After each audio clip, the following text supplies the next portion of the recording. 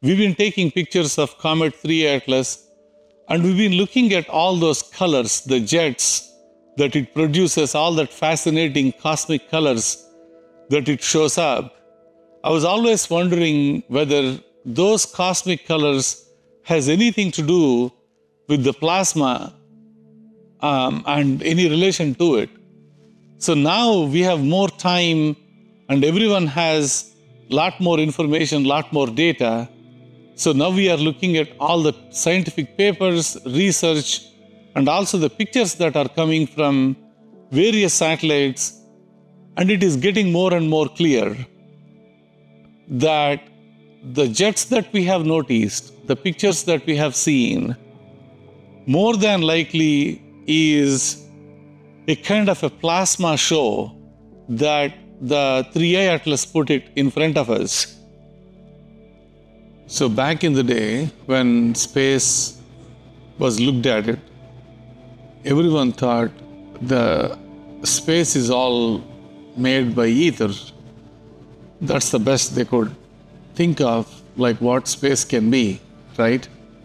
And then at a period of time when we started looking at sun, we started looking at understanding the particles, we started understanding the energies, we end up getting to a point where maybe space is filled with plasma.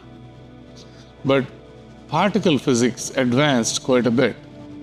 So particle physics took over like from 1970s, and now even until recently, everything that we talk about space is made of dark energy, dark matter.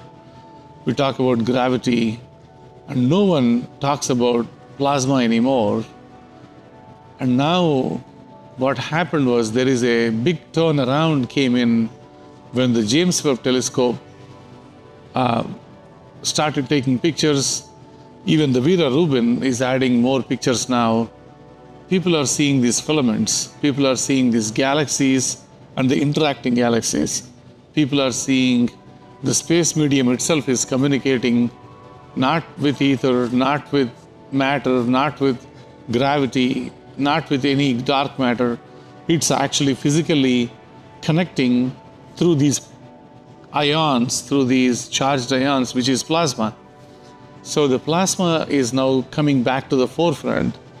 And when we start looking at this universe, and when we are looking at this Comet 3A Atlas and all, we need to start looking at the plasma and the impact of maybe using plasma as energy resource, even for interstellar travel. So there is quite a bit that we need to look at it. So when the 3A Atlas moved behind the sun and it came back towards the Mars, it actually started showing various colors.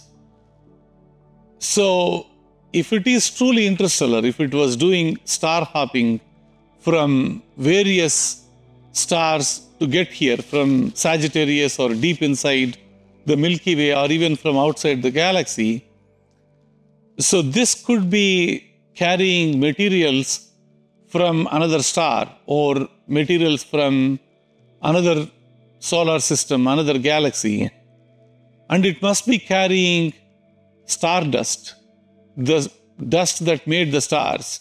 What could that be, right? It could be the hydrogen, helium, those free protons, free electrons, the ionized material, which is what we see at the sun. And when it started interacting with the solar wind, it immediately activated, started discharging all that ionized gas, and we are seeing that plasma show, and that's why we may be seeing all those colors there.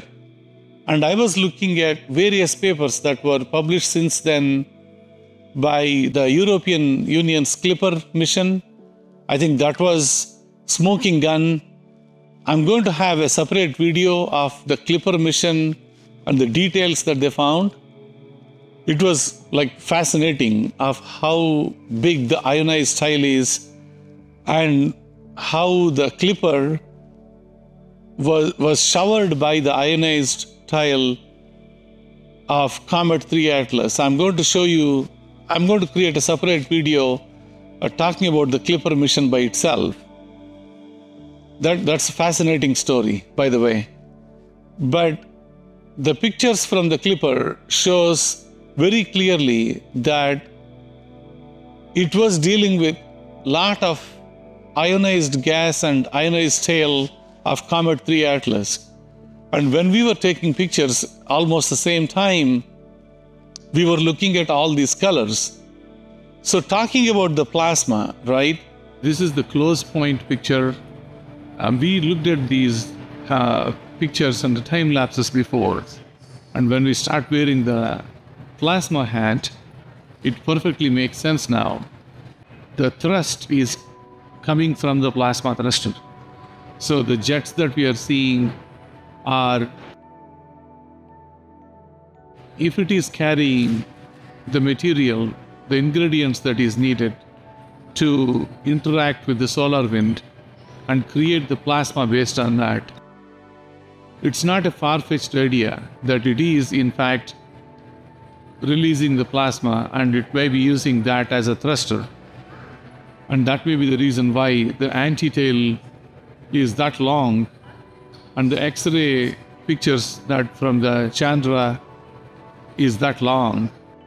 We may need to do more research. We may need to get to the bottom of the research papers that they are looking at. But when we start looking at some of these pictures now, it's getting more and more obvious that there is definitely a energy which is more than likely a plasma kind of energy involved in running this. It explains the colors.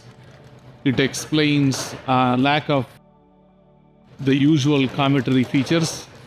It explains various things for us. There are multiple pictures here that we can actually see. Like another one which we have is the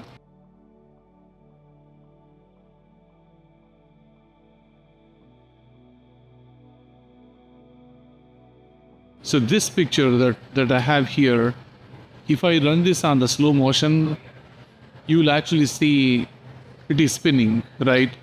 What causing it spinning, whether somebody can prove it definitely that it is spinning, does it have a shape? I mean, those are all still need to be researched. We have enough data now, we captured enough data, and we will provide this data to whoever is going to further research this topic. But what is getting more and more clear is we may need to start looking at the plasma-based energy resource being used by the interstellar objects, whether they are technological or not. And it is quite possible that that may be the medium that it may be using to move from solar system to the other solar system. This has to be proven. This is a speculation at this moment, but it has to be proven. I'm working on a new comet, and I'm going to share more details in the future videos about that new comet as well. If you haven't subscribed to my channel, please do. And I don't usually put clickbait kind of titles, so please help me hype the video so that it helps the channel grow. Give me a thumbs up, give me a like. Thank you very much. Clear skies.